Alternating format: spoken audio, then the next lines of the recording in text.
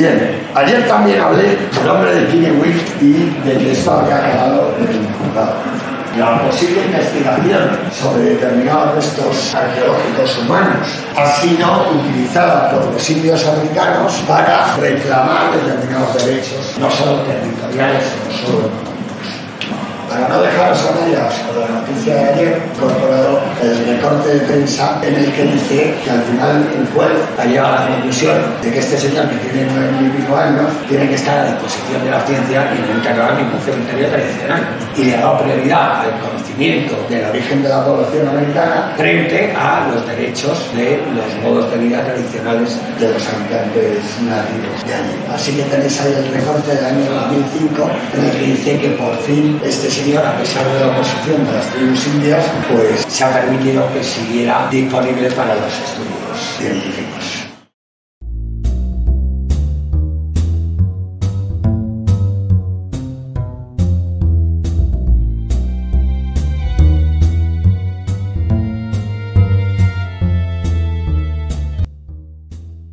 Finally, in 2000, the Kennewick man was officially declared Native American and the skeleton would be buried. This decision would soon be challenged in court by scientists under the case Bonishen vs. United States. This challenged the rights of the court to hand over the remains for burial and the ruling of Native American. Ultimately, in 2004, the controversial case was ruled in the plaintiff's favor, allowing the Kennewick man to be studied further. The skeleton's Native American ruling had also been dismissed, stating that no cognizable link exists between Kennewick man and modern Columbia Plateau Indians. It seemed now that finally the Kennewick man would stay in the scientist's custody, staying safely guarded at the Burke Museum in Seattle. By now, the Kennewick man had become quite stale, something from decades ago that wasn't really turning out as much mystery as it had been. That was until in early 2015 when a research from Copenhagen, Denmark tried to do something that had been unsuccessful years prior. DNA testing. And surprisingly, in June 2015, an article was published by Copenhagen University. In the article, Professor S.K. Willerslev summarizes the results. Comparing the genome sequence of Kennewick man to genome-wide data of contemporary human populations across the world clearly shows that Native Americans of today are his closest living relative. Furthermore, the article claims that out of all of the groups, the remains DNA is closest to that of the Colville tribes. This study by Copenhagen was admittedly the nail in the coffin for any hopes at keeping the Kennewick man for further study. It seemed that in the government's eyes, it was a closed case. Quickly, the remains were handed over to 5 tribes that were claimed as descendants. And on February 19th, 2017, the bones were reburied in a ceremony never to be disrupted again.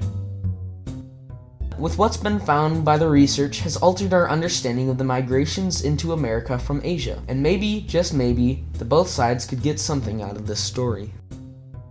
Alright, so looking back at all of the legal and ethical battles that the Kennewick man has spurred, do you think that it will have ripple effects throughout the anthropology community?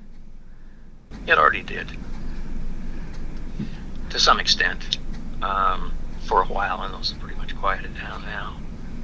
We're actually seeing more interest by the tribes in looking at things like DNA and evidence of dietary preferences and things like that require minimal now destruction of bone. So we're seeing a little bit of the tribes are not monolithic in their attitudes.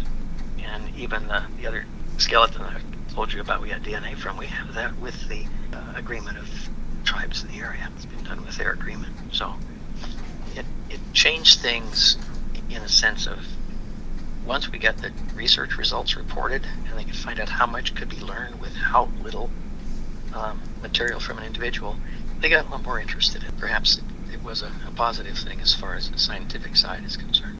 En ese contexto tengo que decir que lo que ha pasado con este hombre ha pasado en muchas colecciones arqueológicas, que el respeto, entre comillas, a las poblaciones tradicionales, pues en Estados Unidos, que es un país en cierta manera moderno, se ha tenido en cuenta, claro que masacraban, claro, eso no lo vamos a tener en cuenta, les vamos a hacer la gestión de los casinos, sí, los indios americanos viven de los casinos, lo que tienen es un porcentaje, no sé exactamente cómo funciona, pero tienen una parte de la gestión del juego, eso es de lo que se beneficia los ingresos que tienen las reservas y estas cosas. Y se ha empezado a devolver colecciones arqueológicas que estaban en los museos, que servían como disculpa para estudiar todas estas cosas de las que yo intento hablaros, hasta el punto que estos investigadores de Buikstra y Ubelaker juntan un grupo de investigadores en el año 94 para escribir un libro con ese título. estándares, que es lo que hay que hacer antes de devolver ninguna colección. Porque si aquí en el sótano de los almacenes tenemos alguna colección y mañana tenemos que devolver, no nos gustaría no haber recogido toda la información necesaria y suficiente para entender a ese grupo humano.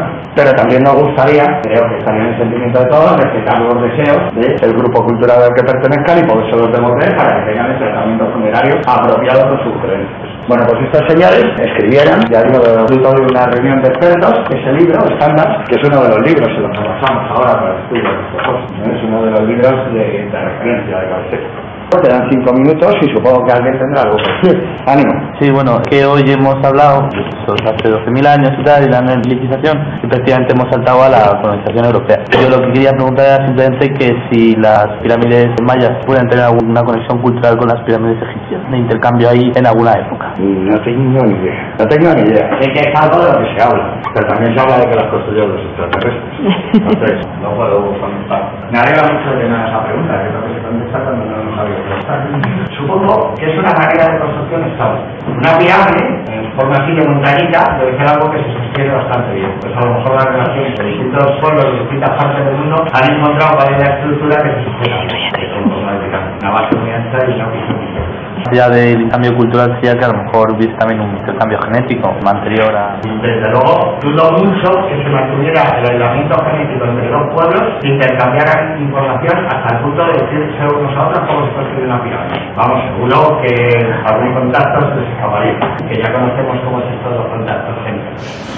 Bueno, pues si no me equivoco, aquí se acaban los mapas, se acaba el recorrido a lo largo y ancho del mundo y a partir del lunes empezaremos el último módulo, se llama algo así como Diversidad Biológica Humana y Sociedad, y vamos a empezar pues haciendo un recorrido histórico por cuál ha sido la dinámica de gestión de las ideas hasta que hemos llegado a la concepción que tenemos hoy de los humanos y cómo esas ideas se han interpretado por la propia sociedad.